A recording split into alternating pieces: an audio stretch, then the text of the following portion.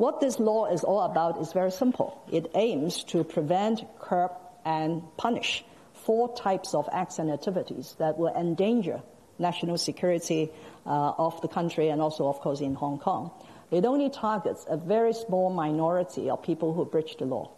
At the same time, it will protect the overwhelming majority of Hong Kong citizens in exercising their legitimate rights and freedoms.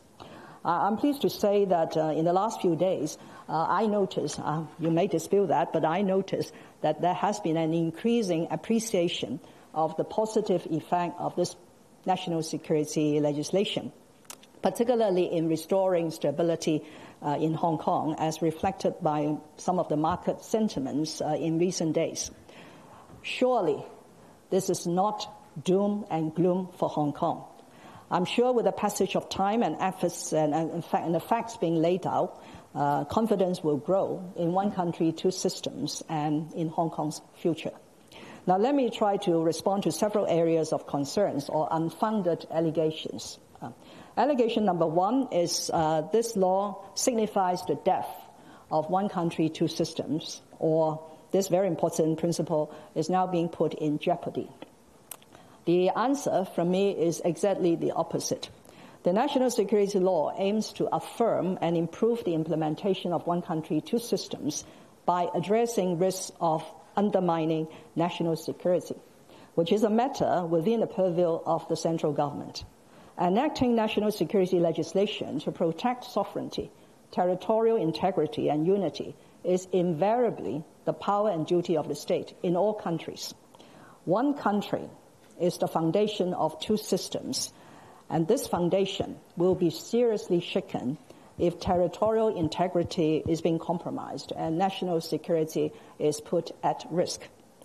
This is a red line which should be very familiar to many of us, and it should not be crossed.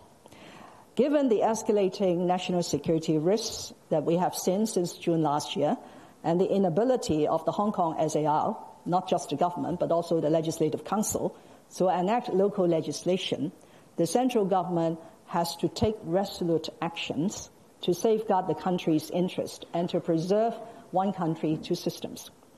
By the same token, in discharging the central government's responsibility over national security, the national security law provides for the setting up of a CPG office on national security in Hong Kong and reserving for the central government jurisdiction to handle offences under very specified circumstances. And I believe these specified circumstances will be rare and through a very clear approval mechanism. These are all legitimate acts of the central government to fulfill the one country requirement under the principle of one country, 2 systems. The second allegation is this piece of law is very draconian and it will undermine people's freedoms and spread fear amongst Hong Kong citizens. Well, first of all, I have not seen a widespread of fears amongst Hong Kong people in the last week. And my response is, as some of the legal experts have commented in the past few days, this national security law is actually relatively mild as far as national security laws are concerned. First, its scope is very defined and confined. It only deals with 4 types of acts and activities endangering national security. And the offences are clearly defined in law. The legal principles that we attach a lot of importance to, like presumption of innocence and no retrospective effect and so on, they are being upheld.